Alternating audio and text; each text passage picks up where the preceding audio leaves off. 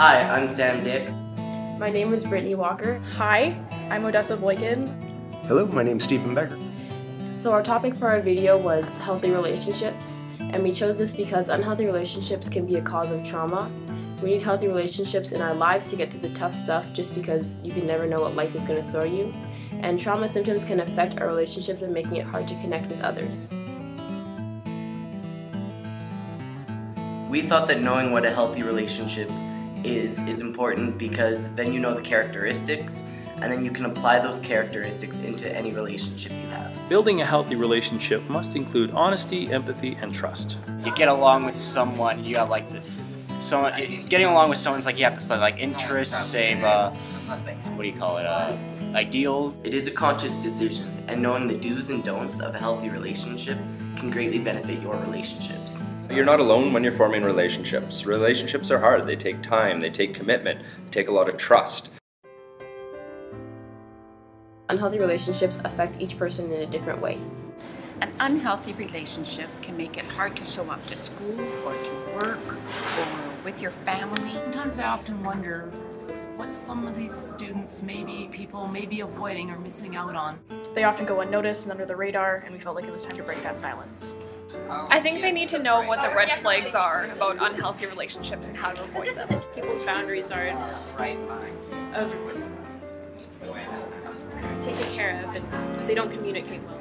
Abusive, whether that's physically, sexually, verbally, or emotionally, who's controlling. There's cheating, violence, and catching your partner in lies repeatedly, fighting all the time, and if they're pressuring you into things that you don't want. Make you become very isolated. One person is profiting from everything that you guys do as a pair. You give up a piece of yourself to try and make somebody else whole.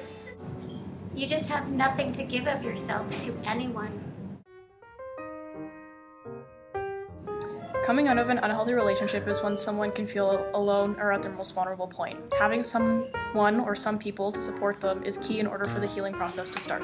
Important, I think, when people are coming to us and talking to us about a very difficult situation is that we listen to them, we believe them, and we respect their choices. What we know is the more we can do that, the more likely they'll get support in the future. Develop those nice, healthy relationships and use those to get access to the support you need. You can always go to people you trust. Trusted friend. A family member or a teacher. Professional support, there's always Calgary Sexual Health and the Alex Bus. The Calgary Women's Emergency Shelter, the Distress Center, or the Crisis Response Team with Woods. Come see your school resource officer, your SRO. And at this school, we have a really great program. Our wellness center, we have professionals who are able to be there, support you confidentially with any of your issues. They're there to help you if you need it. This is a call to action. We need to make sure that we all have positive relationships in our lives. Relationships that empower us, that make us feel good about ourselves, and that allow us to create the best version of ourselves as possible. It's very important that you just be a listener and be available to them, but also knowing your boundaries. Watch for signs of an unhealthy relationship. If you're seeing any of these signs, let the person know and see how they react. If they won't stop, you can end the relationship, and if you need help, never be afraid to ask. Be mindful of what you are doing in your relationships, because once you know what you are doing in your relationship that may be positive or negative, then you can change it so then it's mostly positive. And then that changes the whole mood of your relationship to a more positive experience. And if enough people in your school do it, then it changes the whole mood of the school. Instead of pushing people down, lift them up. This might sound like a small thing, but if we can all show up and do that every day, make that active choice, the results can be huge.